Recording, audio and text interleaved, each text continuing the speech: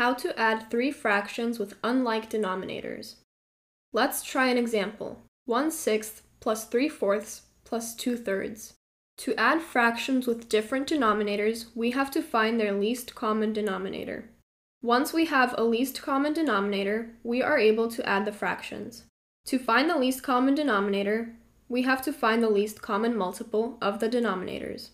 To find the least common multiple, we write out the multiples of 6, 4, and 3. The least common multiple is the least number that they all share. For 6, 4, and 3, the least common multiple is 12. So the least common denominator will be 12. Now we find the equivalent fractions with a denominator of 12. To find the equivalent fraction of 1/6, we multiply both parts of the fraction, the numerator and the denominator, by 2. This gives us 2 over 12. To find the equivalent fraction of 3 over 4, we multiply both parts of the fraction, the numerator and the denominator, by 3. This gives us 9 over 12. To find the equivalent fraction of 2 over 3, we multiply both parts of the fraction, the numerator and the denominator, by 4. This gives us 8 over 12. Now we add the three fractions. 2 over 12 plus 9 over 12 plus 8 over 12 is 19 over 12.